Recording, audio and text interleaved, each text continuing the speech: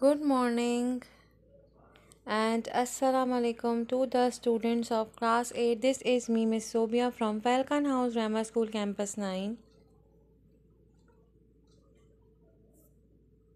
The chapter which we were doing was the silver lining.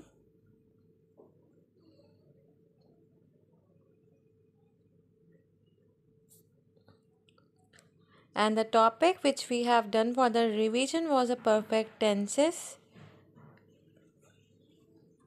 The students who have not attended the class or haven't watched the video of the perfect tenses, I will repeat that perfect verb tense is used to show an action that complete and finished. Means if we will show an action that is completed and finished, that is used as a perfect tenses. That I have completed my work, she had done his work. It means that the action has been taken place. The exercise, it is of the book that we have already done in the exercise books and in the textbook. In this exercise, you have to fill the blanks with the simple past or the past perfect form of the verb.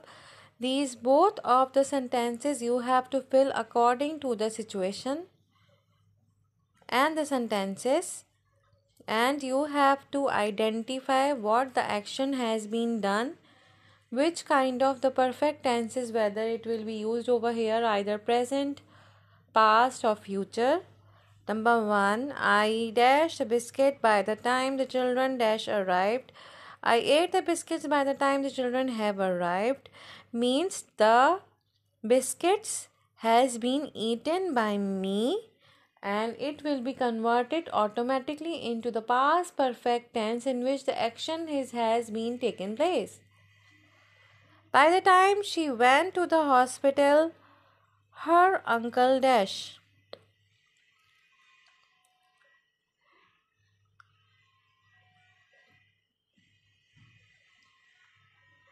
By the time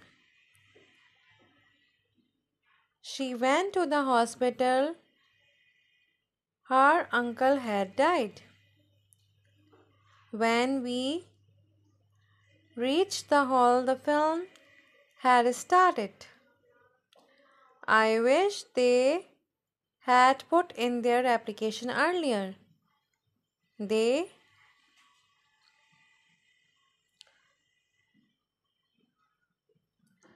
They have not been there for 2 minutes when the display began. BAGAN. Do remember that in the simple past tense we always use the second form of the verb. Begin, BEGIN, BEGAN, BEGUN, begun. In the perfect tenses we always use the third form of the verb, while in the simple past we always use the second form of the verb. The dog was hungry. It has not eaten anything for 2 days. B, the second form of be is was. And when you are talking about not eaten, it is very clear that it is the perfect tenses. Has, have and had is must. And the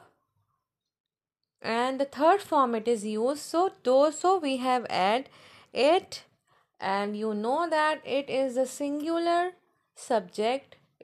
Has will come with it. It has not eaten anything for 2 days. I was still weak as I had a cold the previous week.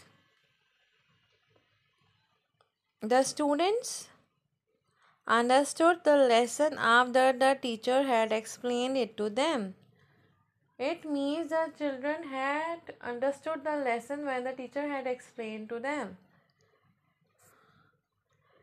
The next assignment which you have to do in your exercise book is that you have to complete the story given right here in this slide.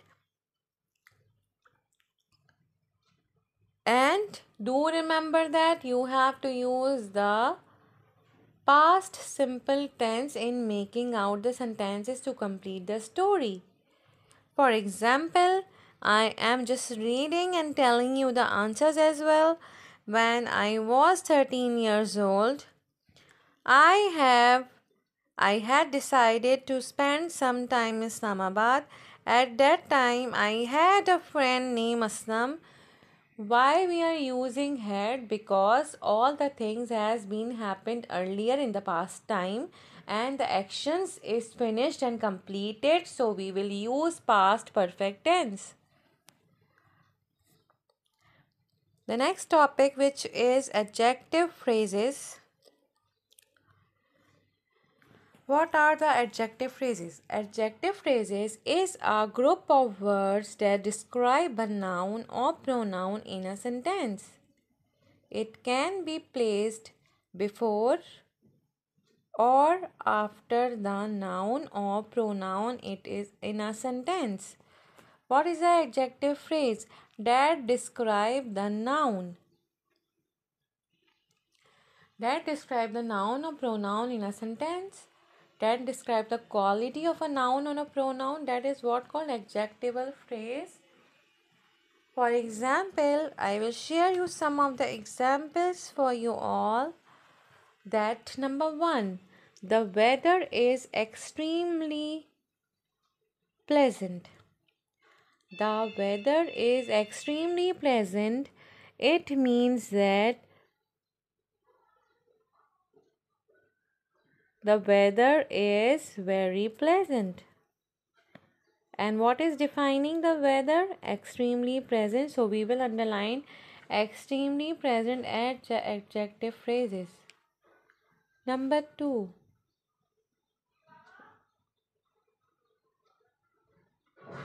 the movie was not too terribly long. The movie was not too terribly long. What is describing the movie? Terribly long, that is the adjective phrases. The red thick book was kept on the table. The red thick book was kept on the table. What is describing the book? The red thick and the table.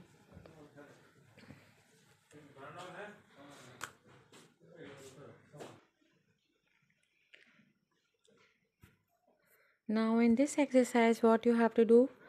You have to underline the adjective phrases and you have to circle the noun on these sentences and you have to underline the adjectival phrases. You have to copy down all the sentences in your exercise book, just underline it and circle it. Okay, everyone?